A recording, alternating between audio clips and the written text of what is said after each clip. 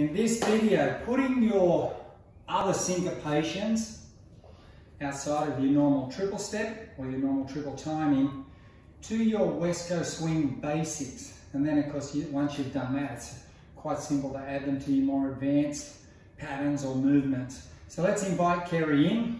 We're going to start out with a starter step. We're not going to do a kickball or anything on the starter for now. That will be in another video. We'll start out with triple rhythm, triple step, triple step. Now I'm going to go kick, ball change, and then send Kerry out, and then anchor step. So if we do that again, and triple step, kick, ball change, triple step, triple step. So let's do that from this way, and 1 and 2, 3 and 4, kick, ball change, triple step,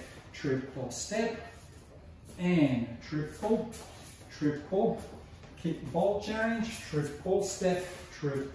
Knowing that the sweep, the swivel up on the heels, all of those can be substituted for that kickball change. So because we're starting in closed frame, after I've done my triple step, I'm sending Kerry away, kick, and I'm opening up my body. This is not the only way you can do it, but if I go kick, ball change and I'm perpendicular, then it's really easy for Kerry to know that it's going to be a slingshot throw out because it's going to bring her forward and then send her through. So we'll just show that one more time. And I'm doing without the triples. I'm doing the toes up heel Oh, swivel as well. okay, He's doing nice. the kick just to show you. Kick. Oh, sorry. That's okay. Kick, ball change, triple step.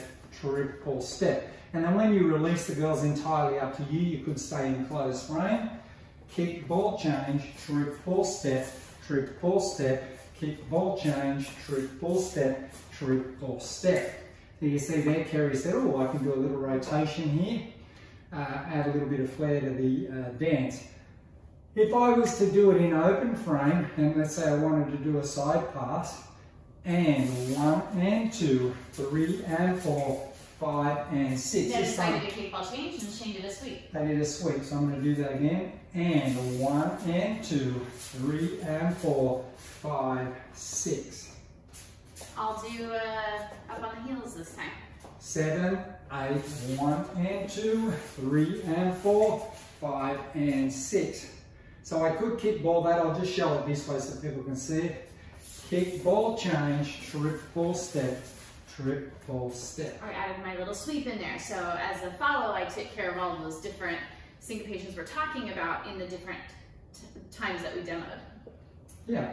And you can see that sweep action can make my movement, if I wanted to accent a one in the music, or there was nice hold in the lyrics, or a big strum in the guitar, I could sweep that out and really hit that sound. All right, so... do you want to do the whip? Yeah, why not? I'm going to do my little duck feet swivel out. All right, 7, 8, 1 and 2, 3 and 4, 5, 6, 7 and 8. I did my lift of the knee for the hitch. We'll do it from this way just because we can. 1 and 2, 3 and 4, 5, 6, 7 and 8.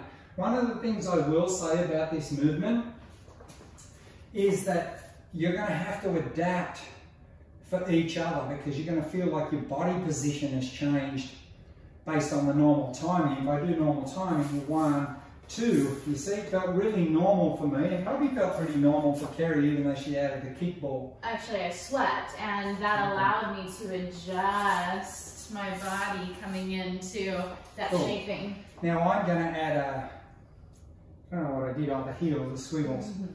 Swivel, and then around, and step. Have we done it from this one? Not quite yet. 1 and 2, 3 and 4, 5, 6, 7 and 8. I think one of the best tips I can give here is I stay really relaxed. I've already said to Kerry, I'm leading you down the track, and I let her come to me rather than me worrying about where I am. I'm concentrating on my timing. My rhythm sets my timing. I've done a syncopation, and then I'm going to go back to a triple rhythm timing there, which is another syncopation. And 1 and 2, 3 and 4, 5, 6, 7, and 8. So boom, ha, ha. I kept that very in place, or more in place. And then just when here she comes, I open my body to clear the slot. Girl owns the slot most of the time, and away we go. Did I leave anything out there? Well, I did the little knee hitch, these sweeps, kicks. I know that Shane did several of them as we went on, but we did sugar push, starter, side pass, and whip. Did we do a tuck? We didn't do a tuck. All right, I love the tucks in West Coast Swing with syncopation because I can really use it by adding in delays or holds to my movement after I've hitched. And 1 and 2, 3 and 4, 5 and 6, a basic timing there once I got over my hitch. And 1 and 2, 3 and 4, 5 and 6. A little tip there when I do a hitch, 1, 2, so I go to the side so the girl doesn't have to travel as far, catch, and send the girl around. I think that'll just make it easier. Don't think that you always have to be traveling very fast. Sometimes it's about the timing or the rhythm. 1 and 2, 3 and 4, 5 and 6. Because if I'm on rhythm and the girl can feel the movement through the connection, it doesn't matter how much I travel.